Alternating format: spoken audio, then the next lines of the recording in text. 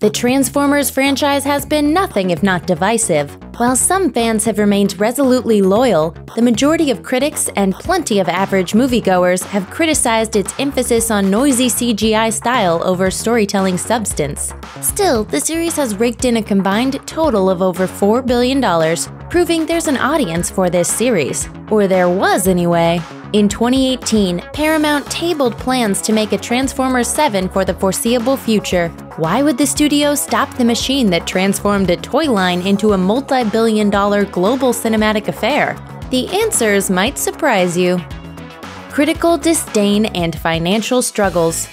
No studio wants to invest years of development and millions of dollars into films that critics end up trashing with negative reviews. While that concern is usually secondary to box office grosses, the reality is that with Transformers, Paramount was seeing both dwindle at roughly proportionate rates. Maybe the series' downward trending Rotten Tomatoes scores indicated a larger problem. Perhaps the average moviegoer finally saw what the critics saw in these films, and consequently chose not to see them anymore. It's hardly unusual for action blockbusters to earn middling to negative reviews, but the Transformers pattern was clear. The movies were entertaining fewer and fewer people as they went along. I don't know what you're hiding, but I don't want anything to do with it, so goodbye. You never saw me. I got bagels to schmear. Vanish. Following the second entry's series high of $402.1 million in receipts, 2009's Revenge of the Fallen, domestic ticket sales have dropped with each installment in the franchise. These movies are extremely expensive, and if audiences are snubbing sequels to such a degree that more than $100 million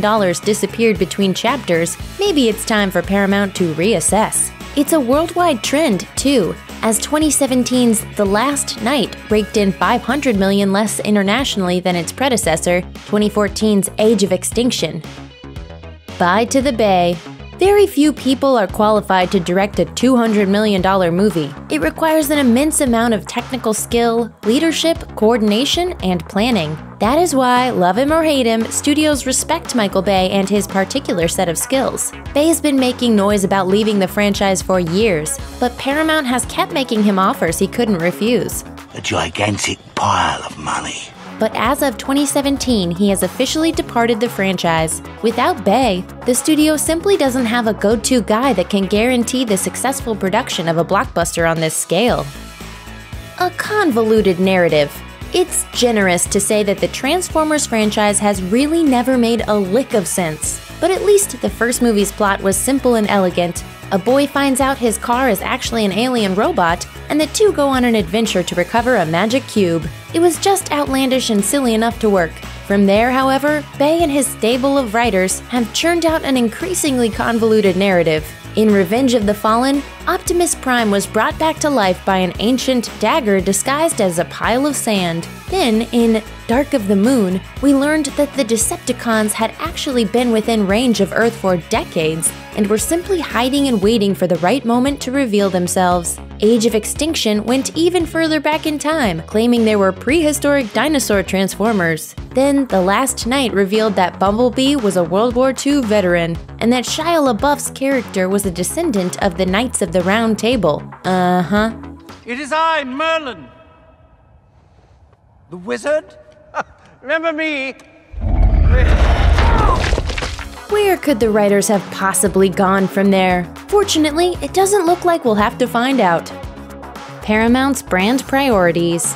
Movie franchises often strive to expand the overall brand with success across other mediums, but that's easier said than done, and Transformers is proof. The property has maintained strength in the action figure market, but there's been little growth in other areas. The publishing license remains stuck at a B-tier comic book company, while the latest tie-in video games have been met with middling reviews or worse. Meanwhile, Paramount has plenty of other big movies for well-known and beloved intellectual properties lined up for 2019, which means a lot of money is already at stake. Currently on the slate are the long-awaited Top Gun sequel, another Terminator reboot, and a Sonic the Hedgehog adaptation. They're all high-profile releases based on huge brands, and they're each risky in its own way. Given all the money on the line with these films, it's only logical that Paramount wouldn't want to further strain its resources on a seventh Transformers. The Bumblebee Gambit.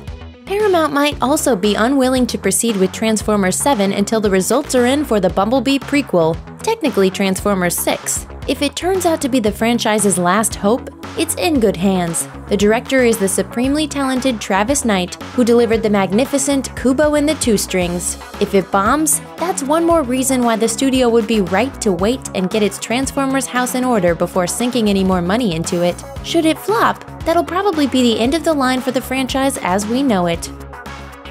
Reboot time! Franchise reboots have become fairly common lately, and a complete Transformers do-over would achieve a lot of things at once. It would wipe out the absolutely bonkers backstory that's built up to this point. It could earn a fresh start with fans, provided Paramount shows proof that they've learned from past mistakes. And there's even a chance critics might learn to like the series, so long as there's enough heart, brains, and good old-fashioned fun. All it takes is one press of the reset button, and Transformers can re-emerge as the franchise it was always supposed to be, one every blockbuster fan on the planet can get into.